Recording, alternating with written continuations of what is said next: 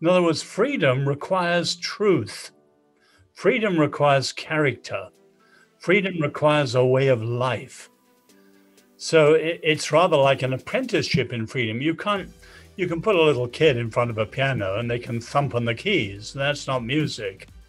And it takes the so-called 10,000 hours principle to learn to play the piano well. And the same is true of freedom. Freedom is not just doing whatever you like, because that will lead to chaos and so on.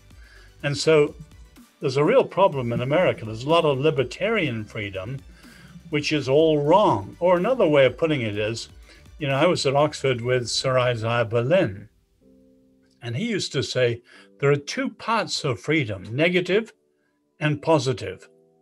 Negative freedom is freedom from.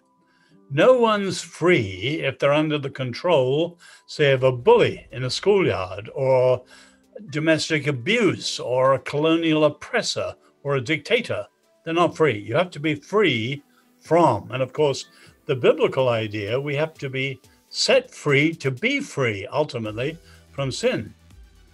But that's only half of freedom. The other half of freedom is not freedom from, it's freedom for, freedom to be. And that requires truth, and you have to have both.